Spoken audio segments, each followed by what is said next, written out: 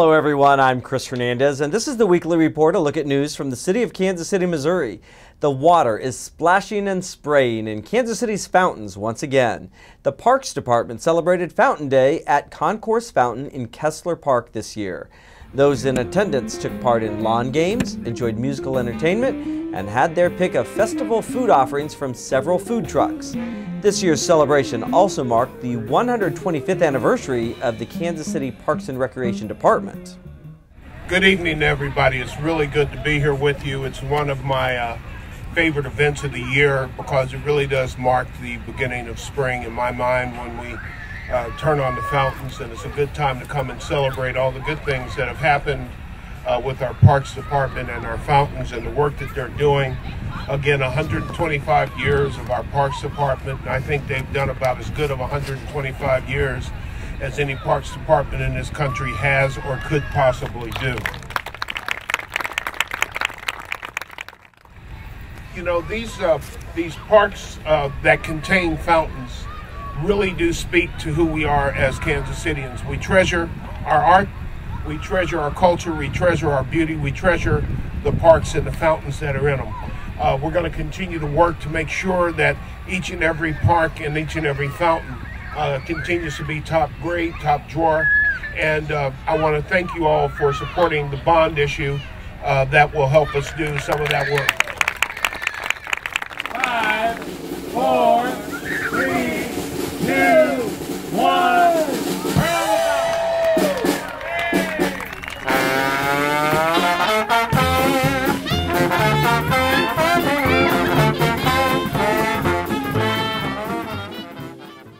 kcmo, the city's award-winning magazine for residents, has just released a spring edition. The latest issue includes feature articles on the Human Relations Department, sustainable construction by the Public Works Department, and the new Mental Health Triage Center, and much more, of course. The twice-yearly magazine, produced by the City Communications Office, is mailed to more than 100,000 residents. An online version is also available by visiting kcmo.gov and searching kcmo. Residents may also request a copy by calling 311. And be sure to mark your calendar for Saturday, May 6th at 11 a.m. Join us at Union Station to celebrate the first birthday of the Kansas City streetcar. Since voters approved the streetcar project, the downtown area has seen almost $2 billion in economic development projects, and that is a milestone worth celebrating. Now let's check out what else is happening in our city departments.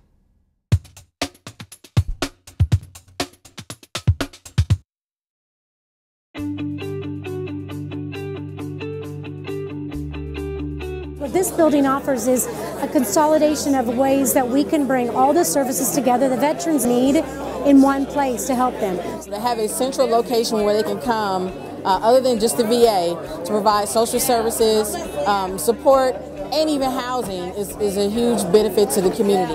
It's going to add the ability to have services provided to the veterans that are living in the tiny homes across the street. It'll also provide an opportunity. There's a space for building the houses that will also allow veterans to help out and build the tiny houses as well. This project has been iconic as far as I'm concerned. A group of young veterans decided they were going to do something about homelessness for vets, regardless of age or regardless of service. So they got together and decided they would just get it done. And I'm telling you, I just try to stay out of their way because they're moving all the time. Some of these community members have lived here for 30 or 40 years, and they're just, they're stoked. They think we're adding value to the community. They've seen what we've done with this building, and they feel like we're revitalizing a piece of their neighborhood. This building sat vacant for quite a while, and they just love what we're doing. The reality is without the city, we wouldn't be here. They're just instrumental in everything. Are you ready? 1, 2, 3.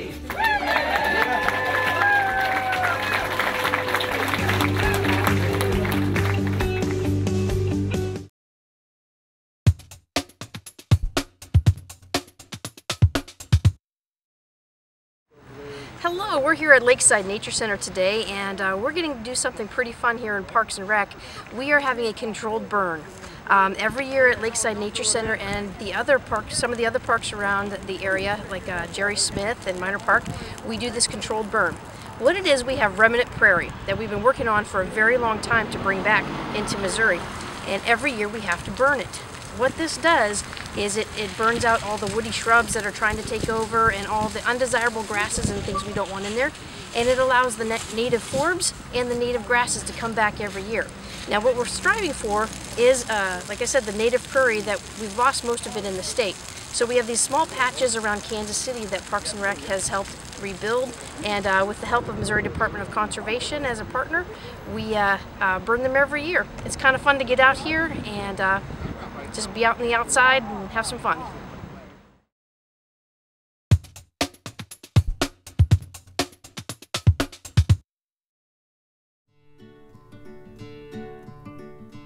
You likely saw the headlines and photos on March 27th. Water main break shuts down KC streetcar. Flooding reported, streetcar service suspended. That afternoon, a 130-year-old 10-inch water main burst.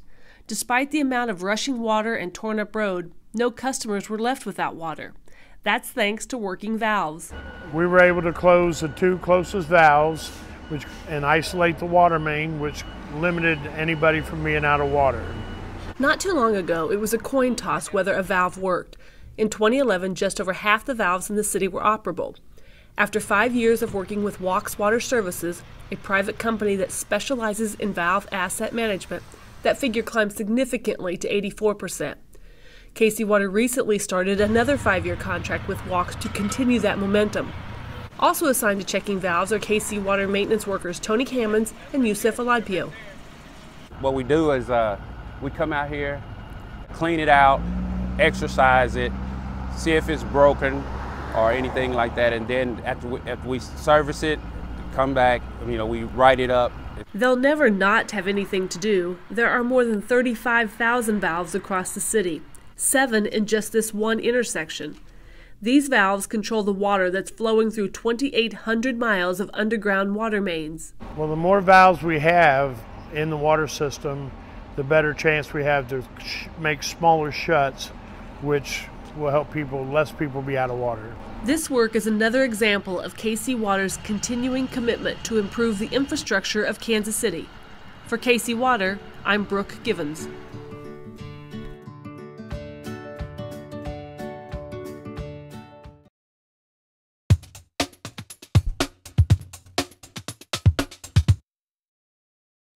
Comida KC is the only Latin American culinary event in Kansas City, and it happens on April 20th at Union Station. And it is supported by the Neighborhood Tourist Development Fund. Here to tell us all about the event is Eric Negrete, who is the creator of the Comida KC concept. Eric, thank you so much for taking time to talk to us about the event. What is the purpose of the event, and how did you come up with the idea of Comida? The purpose of Comida is to help fundraise scholarships for our student programs through the Hispanic Chamber and the Hispanic Collaborative. The way it came about was just identifying Kansas City as a Mexican-centric city because there's so many cultures and diversity within the Latin and Hispanic communities. I thought it was important to help educate the community at large through our foods, our music, our drinks. And so this was just a fun way to help do some good for our student programming and feed the masses. Well, this year, like in years past, this is the 4th time that you're having the event. You have the participation of pretty renowned local chefs. How many chefs are participating this year, and can you give us an idea of what types of dishes they'll be preparing? Mm-hmm. This year we have 17 local chefs and restaurants, and we have one international visiting chef coming from Puerto Rico. That's Chef Mario Pagan. But we also have, chefs like Michael Smith, Patrick Ryan, Howard Hanna, smaller restaurants or community restaurants such as Anita's Cuisine and Teocalli. So the chefs and restaurants have selected either provinces in Mexico as well as other Latin and Hispanic countries. And each chef and restaurant will select a couple dishes from that country or province and either recreate them or create them traditionally. and they're serving, they're tastings. So out of 18 chefs, we have 2 bites each, so there's going to be 36 different items to experience at the event. And with all of these items, we're going to get awfully thirsty. So there's also the participation of mixologists, correct? Absolutely. Tell us about that. We have 8 mixologists who also have selected a country, and from that country they'll do a typical or traditional cocktail. So you'll have the 8 mixologists, the 18 chefs. We also have Mi Rancho Tequila, who's sponsoring a tequila tasting, and Sava is going to furnish the cava and wine bar. So a lot of fun. Plus live music. We'll have bands, dancing. It's a great evening to have some fun and again to do some good for our students. How many people do you anticipate coming this year? This year we're expecting over 800 guests. And where do they all come from? From all over the United States. We have guests who are flying in for the event, and most of whom are coming from the 7 counties surrounding KC Metro. And if people wanted to find out more about the event or purchase tickets, where would they go? We have a website, kcmo.gov. You can purchase tickets there, get more information. You can also read about our chefs and mixologists and see the various countries that everybody's representing or provinces from Mexico. And speaking of chefs, today we are in one of the chef's restaurants, Michael Smith, who is here to share with us what he's presenting this year at Comida KC, and who is a veteran chef of the event. He has participated all 4 times. So congratulations on that accomplishment. We can't say no to Eric Negrete. Of course not. Of course not. What do you have for us today? So my country, Honduras, most countries in Latin America serve some sort of ceviche, raw fish kind of preparation, cooked in citrus. And so here we've done sea bass with radishes. The spring radishes are happening right now. Cilantro, pickled cherry peppers, a little bit of onion, and then served with some chips, various chips, taro root chips. There'll be tortilla chips also, as well as plantain chips. Wonderful. It looks delicious, and thank you for sharing this with us and for your participation in all 4 years. You're welcome. And for hosting us today in your lovely restaurant. And Eric, thank you for educating, not just having a fundraiser for educational purposes, but for educating the general public about Latin American culture and food. And you're also counting on the participation of Spain. So thank you so much for all that you do. Thank you.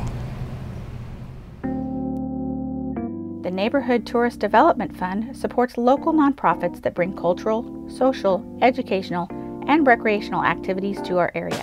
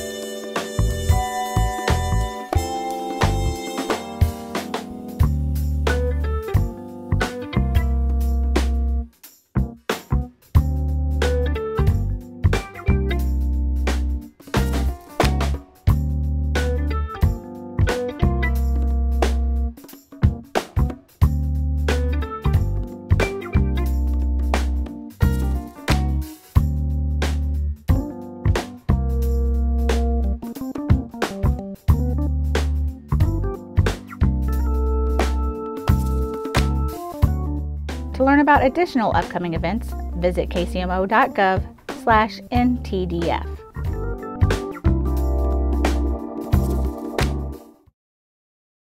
If saving some green is part of your spring plans, don't forget the annual Show Me Green sales tax holiday during the week of April 19th through 25th. And depending upon where you buy Energy Star qualified appliances, you could receive significant savings. City, county, and state sales tax exemptions may add up. For more information, visit our website at kcmo.gov.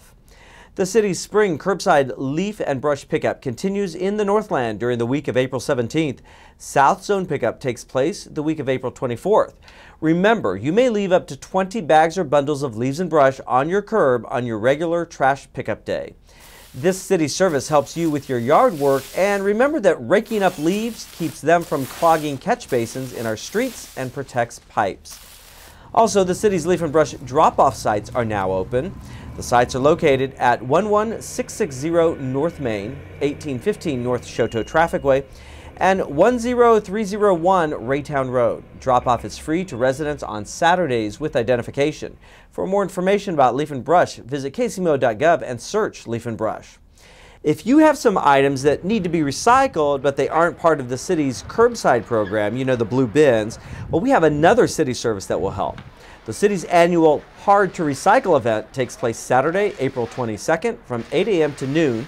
It's right across the street from the Manual Technical Career Center, which is located at 1320 Truman Road. Accepted items include electronics, mattresses, building materials, and much more. For a complete list of accepted items, go to our website at kcmo.gov. That does it for this edition of the Weekly Report. To view this program again or other Channel 2 videos, just go to kcmo.gov and search Channel 2. That page has a link to our YouTube channel, and there you can find all of our programs that you can view on demand. I'm Chris Hernandez. Enjoy the weather out there. Have a great week.